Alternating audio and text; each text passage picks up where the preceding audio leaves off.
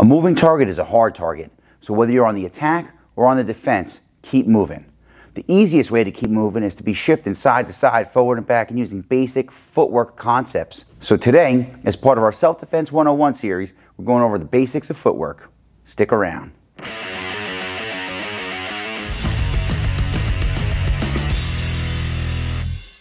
What's up, warriors? This is Kyoshi Dave Herman with 5 Elements Tactical Training, here to share with you some warrior skills and drills that anyone can learn and everyone should know. If you're new to the channel, welcome, and thanks for stopping by. If you already follow us on social media, and that's how you find your way over to this channel, go ahead and hit the subscribe button, and the bell notification button, and the little toggle where it says all notifications, so YouTube will let you know when the next video drops, and you get all sorts of cool content from here as well. So we're following up with our Self-Defense 101 series, and we're working on some basic footwork concepts. It's pretty simple stuff. We've had videos on striking and blocking and stances and kicking and some of those things. Footwork is both part of how you deliver, your strikes and use your blocks. And sometimes, somebody's being real aggressive on you, and it's not just a block, but you got to kind of back up or get off to the side, and what we call get off the X. And that's something that in all fighting, whether it's martial arts, self-defense, firearms, defense against somebody with a weapon or multiple attackers, footwork is key, because if you're staying still, you're a very easy target. So in this lesson, I just want to keep it real simple, and the easiest way for me to describe this to you is that regardless of the stance that you're in or where your guard is or whatever technique you're trying to do, the concept is this: whatever direction you're going to move to, you move the foot that's closer to that direction first. So if I'm going to go to my left, I step with my left and then I drag my right. If I'm going to step to my right, I step with if I'm going to step to my right, I step with the right, drag the left. If I'm in a fighting stance, when I go forward, I step with the foot that's in the front. When I want to go back, I step with the foot that's in the back. If I'm going to go to my right, step, go to my left, step, and whatever other foot, the foot that's left behind, you just kind of drag it with you, okay? Real simple. First things first, whether you want to do it from a natural stance, like in firearms training, we call it get off the X. So like, again, a moving target is a hard target. So if you freeze, freak out, deer in headlights or whatever, and you don't move, and action is always faster than reaction. So if somebody's like trying to sneak attack you, you're already like behind the curve. No good. So that's why it's almost got to become part of your knee-jerk reaction to just move and get your guard up. Step back, step forward, step to just anywhere except for right there. Okay? So from a natural stance, just shift to your right, to your left, to your right, to your left, to your right, to your left. And notice whatever stance I'm in, when I'm done moving, I'm in that same stance. So when I go to my left, if my left foot moves, let's say 12 inches or 1 foot, or wherever your one pace, the other one slides a pace. 1, 2. Got it? So if I have my left foot in front, however far forward my left foot goes, my right foot slides. However far my right foot goes, my left foot slides. To the right, to the left, forward, back. So we use footwork as part of delivering our attacks as well. Sometimes if the attacker is coming quick, you're going to kind of move back and block, or move to the side and block. But when we're going to hit, oftentimes it's not just, oh no, and this type of stuff, which if you're punching correctly or whatever, elbow strike, whatever, that's good. But the thing that's going to help you cover more distance, like if you went to like swing at somebody and they see it coming and they move back like you should move back, well, how do you move more forward than they are moving back so that you could still make contact and deliver like a good strike? So to stand still, if you're driving your hips, you could get a good punch or some decent power in that, but the thing that's going to help you cover more distance, penetrate your target further, like doing more damage when we're lunging. So it's not just shifting forward. It's like, yes, I'm sliding forward, but I'm using my back leg to propel me, like to launch me forward. Yes, my front foot is moving because I want to move toward that target. I'm going to go forward. My front foot moves first. But as I'm sliding this foot forward, I'm using my back leg, which is already bent. So there's some, like when a snake attacks, it's got to be coiled up first. If the snake is flat, it can't launch because it needs to have like that spring to it. So if your legs are completely straight, you can't really launch. So you should have some spring in your steps ready to propel yourself. Same thing goes for going backwards. My front leg is meant that if the attacker moved in on me, I could shift backward or to the side. So you're taking that very simple footwork concept I want to go right, I step right. I want to go left, I step left. I want to go forward, I step with my front foot. I want to go backward, I step with my back foot. Same concept, but the thing that helps you cover more distance is using, while I'm going forward, my front foot is going to step first, but my rear leg is going to be the motor that propels me. Got it? The spring that launches me. Oftentimes, the direction that you're going to move is contingent on the direction of the attack that's coming at you. So I tell people all the time, like, if you have somebody that is super aggressive and they're like charging, running at you to grab you or whatever it is, and the natural reaction is move away. So it's coming straight at me, I'll go straight back. I say, if you were on train tracks and the train was coming at you, would you try to outrun the train by running backward along the tracks? That doesn't really make sense, right? You just get off the tracks. So if somebody's coming straight at you, sometimes the best bet is to move to the side. Now again, in very simple concepts, very simple context, I'm saying forward, back, right, and left. But ultimately, you're going to be working angles. So the next level up is if you could think of like a compass or a, is that a compass? What's the thing called on a map? Oh, the legend, north, south, east, west, and then it'll have northeast, southeast, northwest, southwest, like the British flag. It's got like the plus and the X, right? So you have straight forward, 45 degrees, straight left, 45 degrees, straight back, 45 degrees, and you work, basically you cut it into 8 slices, right? The next level up from that is going to be like a clock. So instead of cutting it down to 45 degree angles that you're going to cut and look for attack and defense, now you're going to cut it down to 30 degree angles. And this is for a whole nother lesson, for a whole nother video. But the idea being, if this is the attack coming and I'm going to step like forward and left for me, and I just go 45 degrees, I'm in a good spot where I could throw a lot of techniques. But if I cut that angle a little bit shorter, so now instead of going like, think of it like a clock, 12 o'clock, if I go 11 o'clock, well, now I'm in a different range where I could fire a lot more techniques.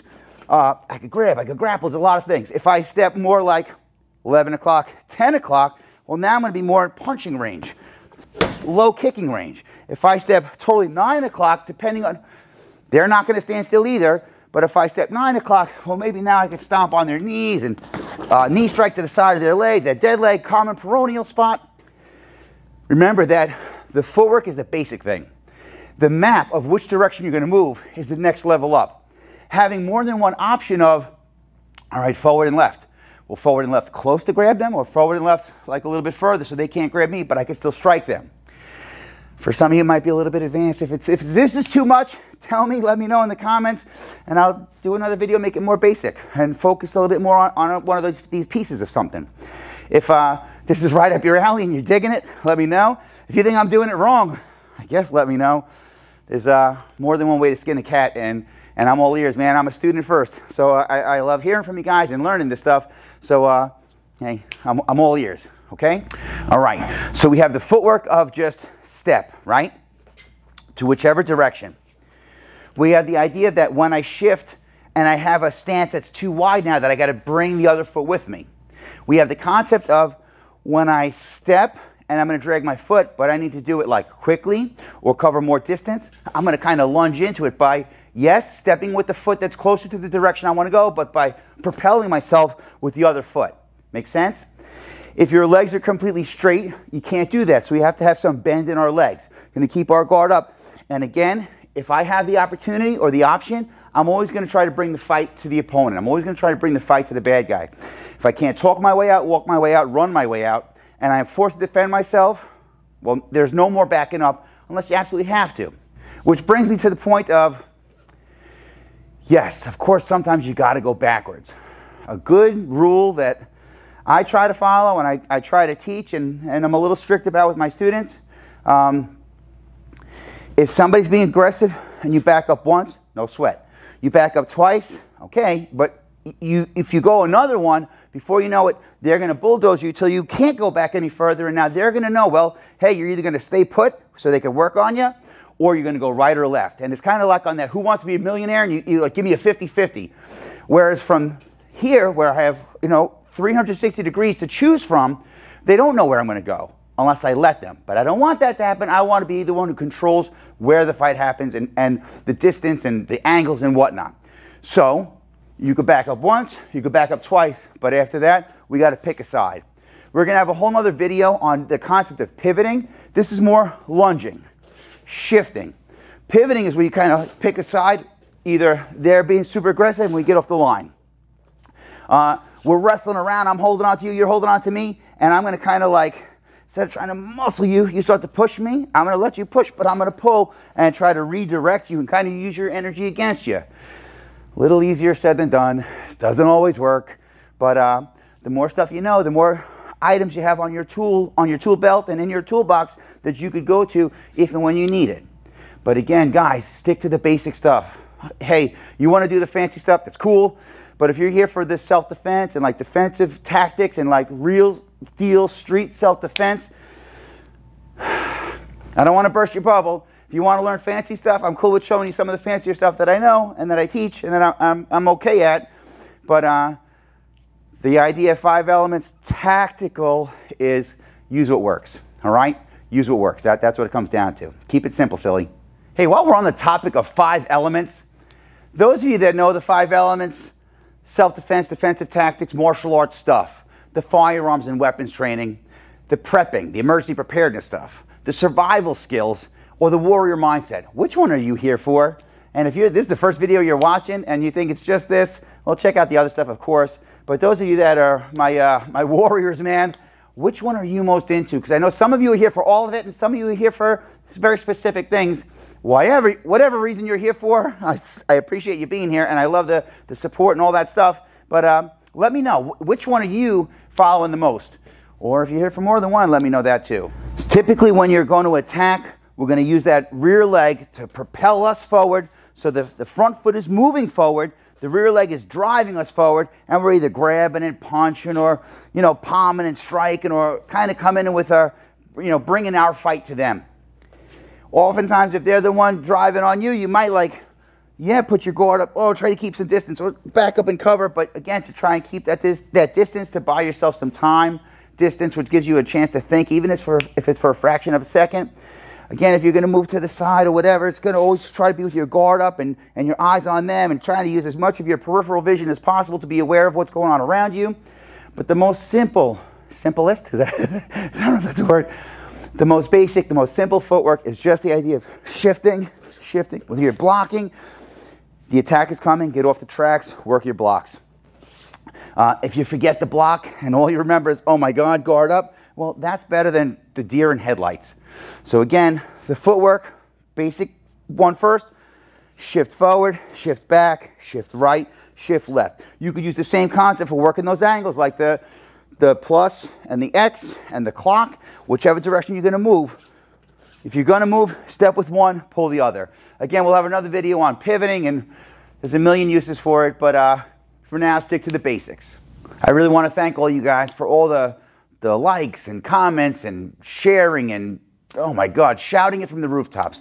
What I really want to thank you for is for shouting it from the rooftops and really helping the channel grow and passing it on to other people, and it's just awesome. It's I love how much you guys are loving the channel, and I can't thank you enough. Really, really, from the bottom of my heart, thank you. It's I put a lot of work and a lot of effort into it, hoping that it would do what it's doing, and now that it's doing it, it's like such a.